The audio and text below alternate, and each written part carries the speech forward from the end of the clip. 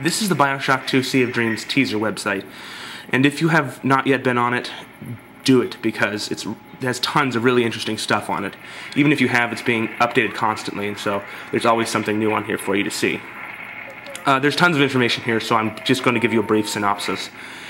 This is kind of a board that's been posted by a man named Metzler, and he is probably the character you're going to end up playing as in Bioshock 2, and basically he has noticed a disturbing trend, and that is girls between the ages of 5 and 7 being kidnapped from their beds at night by nearly 7-foot tall, skinny kidnapper with a red light on their heads that has incredible strength and a long sword or drill kind of thing, and wears tough, almost military boots.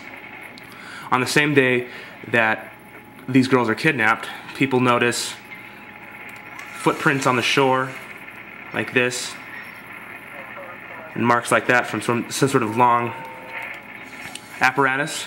Also, red lights are seen moving at sea, like a speedboat. And none of these girls have ever been found, and this person has been watching this phenomenon travel down from the coast of Europe, across the Atlantic, and over into America, and he's been constantly writing people, but nobody believes him. They all think he's just some UFO nut. Until finally he gets an inside man named Inman, who is part of some kind of government agency that knows what's happening, or at least has an idea of what's happening, but doesn't want to talk about it. And so, at some point, he gets a letter from a woman named Esther George, and she thinks that Metzler can help find her child, and so that's, I believe, what the game is going to be about. This guy Metzler trying to find Mrs. George's daughter, which will probably eventually take him to Rapture. And another interesting thing is here, this document mentions Andrew Ryan. I'll read from it. The cause of these incidents remains unknown.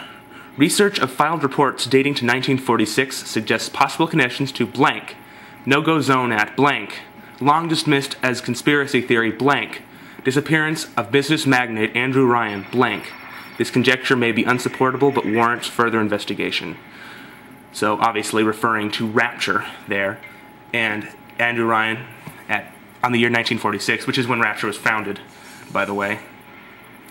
So yeah, this is a really cool website. I definitely think that it's worth checking out, and hopefully we will not be let down when Bioshock 2 Sea of Dreams comes out later this year.